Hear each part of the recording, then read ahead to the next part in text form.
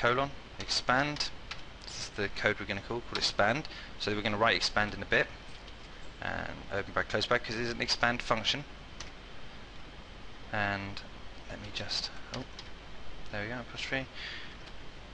So we're going to call that expand in a minute, and that will do for the rollover. So that's our rollover code. Let's just check it's all okay.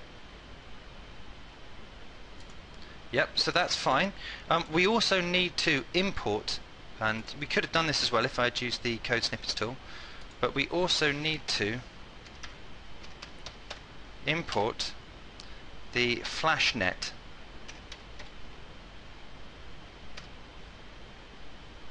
Oh, sorry, the flash external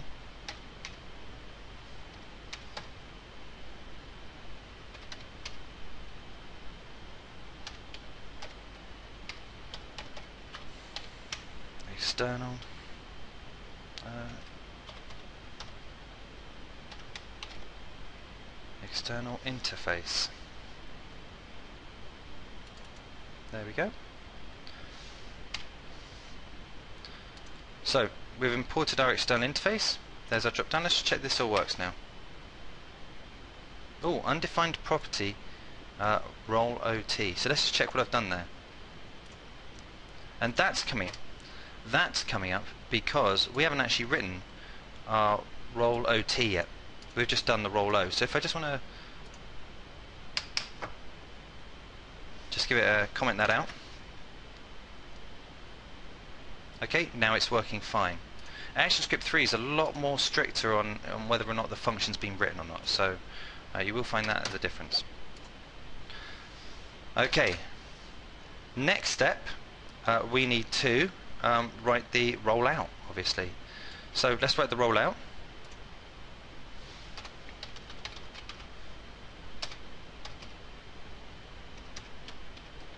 Function roll OT, and this is an event.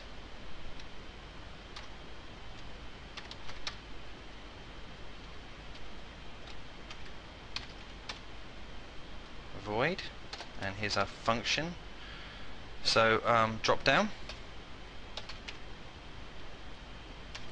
So we're targeting our drop down movie clip there. I'm writing it all in one line. It doesn't matter whether you do or don't. You can always auto format afterwards, and that'll be fine. In fact, let's put it just down there so we can see it a bit easier.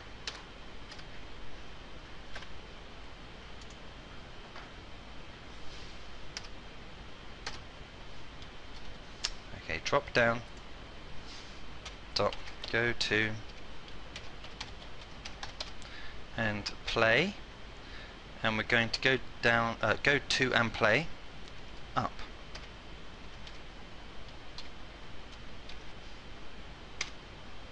There we go. And all I'm going to do is I'm going to copy this line of code here and paste it under here, and I'm going to change expand to retract.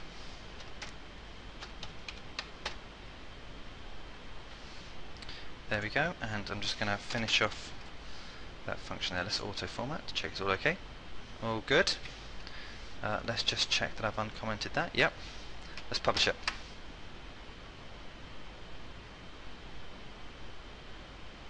Nice and easy.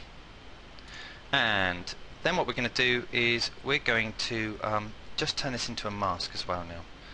So if I go to the timeline and click on the mask there, I'm going to mask it.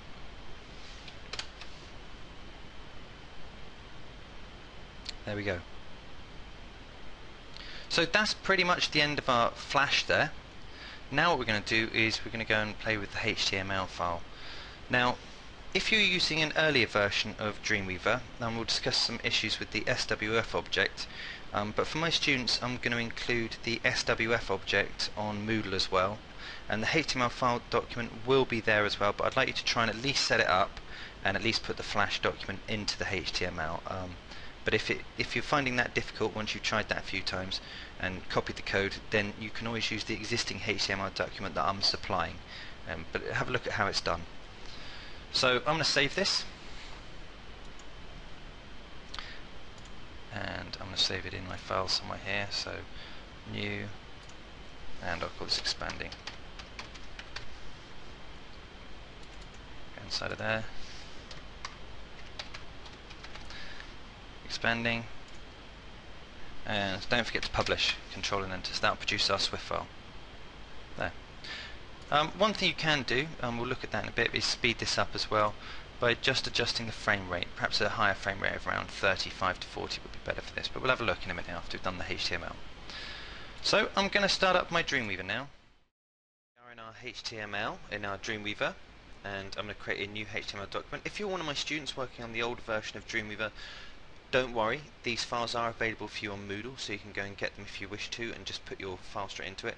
Or you can, if you're one of my students and you've got your laptop there and you have CS5 or CS4 or even CS3, this should work fine for you as well. So you can either use your own laptop and try this out, or what you can do is try it out on the older version. If it doesn't work, go to Moodle and download the versions, and from there. Now, what I'm going to do is create a new HTML document. And I'm going to slightly cheat here because I found this great site which was about creating expandable banners in ActionScript 2, and it contains nearly all of the JavaScript and div tag CSS that we need. This is the HTML we're going to use. This creates two div tags. One's a parent and one's a child, it says here. It's embedded for the embedded flash. And if I go to the code view now here, and in between the body, and paste this code, our div tags should be set up. And if I go to design view, here's our div tags here, and they've got a width of 600, which is the same as our flash document, and a height of 150. So that's our div tags. And also what I'm going to do is get this JavaScript here, which is almost right. And by the way, there's going to be a link underneath the video here if you need it, so you can come to this website and copy this code.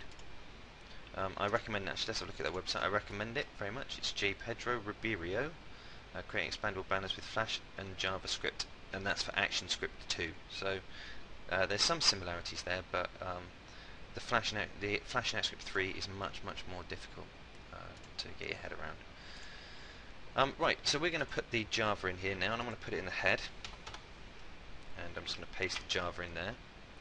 And you'll notice that it looks very similar to Flash. It says function expand, and there's our function, and here's our event, and it's document get ID by name, so we're going to get this ID here, and all it is going to get the idea for the style clip here, and then it's going to get the idea and the style clip that way round as well. So it's expanding and contracting using the Java. So our Flash is hitting this function expand when we roll over, and retract when we don't roll over, when we roll out.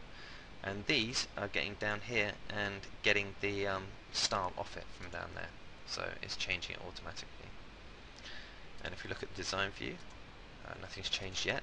But one bit which is missing from the website is you do need to write script at the start. So that's JavaScript.